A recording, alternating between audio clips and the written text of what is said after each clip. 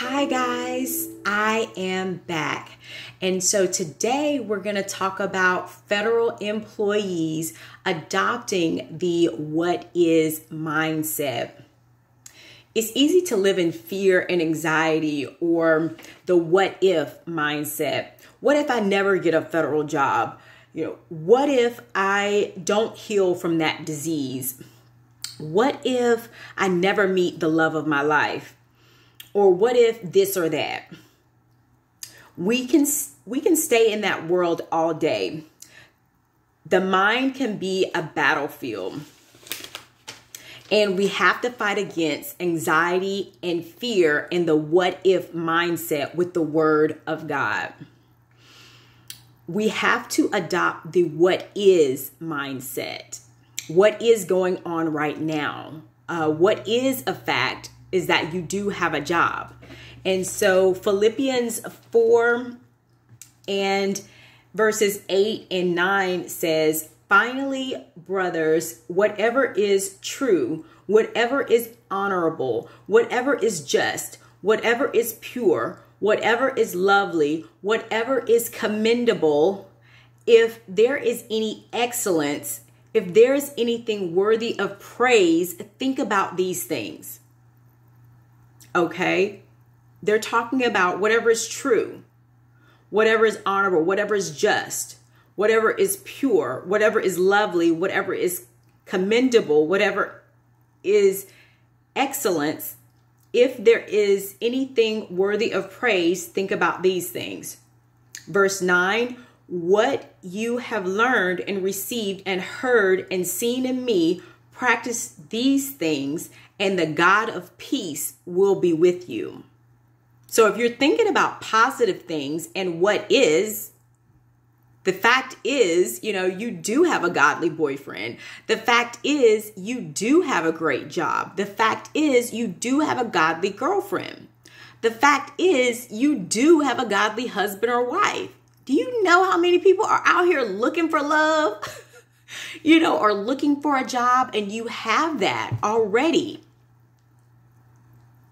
And I understand you may want to get into the federal government, and I know that's a process, but we have to be thankful for what we have right now.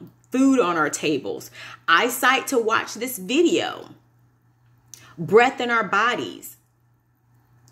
We have to be thankful and look at the work experience that we already have, and then transform that using the federal job announcement into federal keywords onto the resume that you have.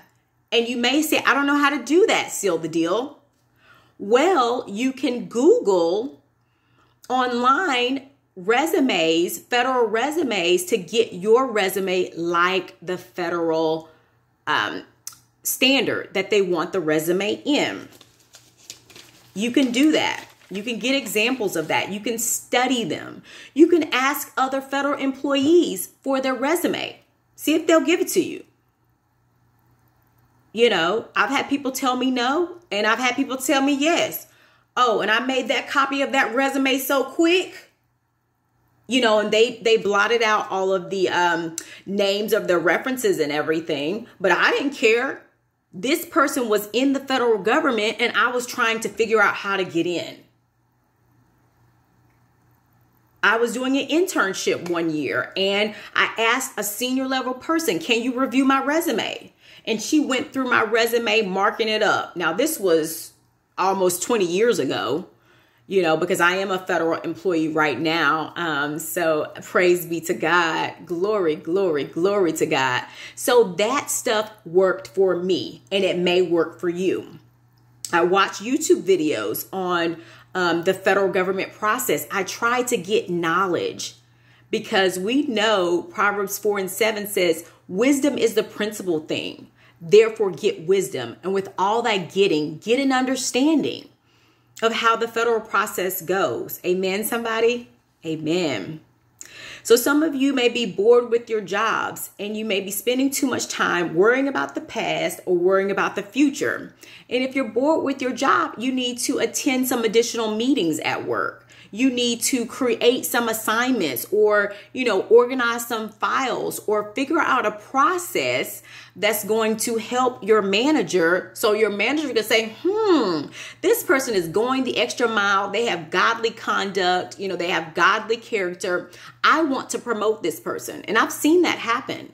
This gentleman, he created this elaborate spreadsheet of all the employees' names, and he put some type of algorithm in there because at this particular federal agency, you had to check the attendance of the employee every day. You had to, have that status in, and the manager was having, an archaic and hard time of getting that done. And so he created this system where, it had checks in it, if the employee was there, and it had X and the dates.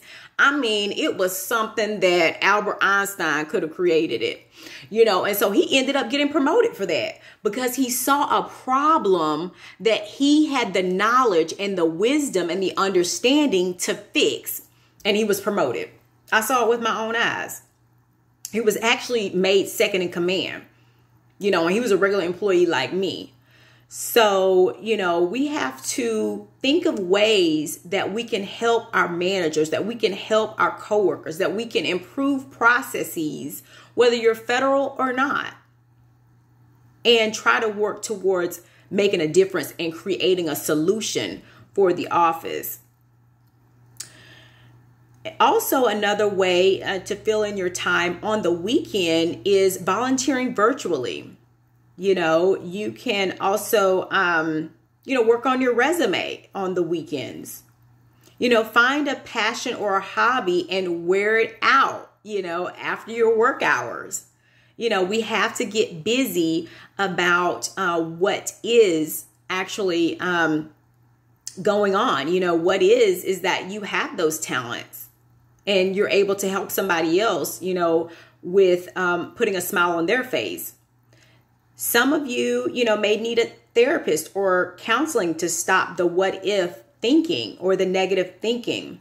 You can look up free ones online, or support groups online. You could try a gratitude journal to help you stay in the what is, being thankful for your job.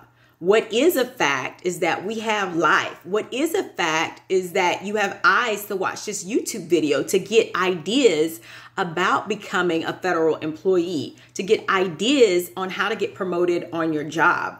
Be thankful for your family and others that are close to you and that are your external support, which is, your boyfriend, your husband, or your girlfriend, or, people like that in your life. You can set a schedule for your day, even though you're working from home. You can write that up the night before, write down all of your goals, because that's what I did.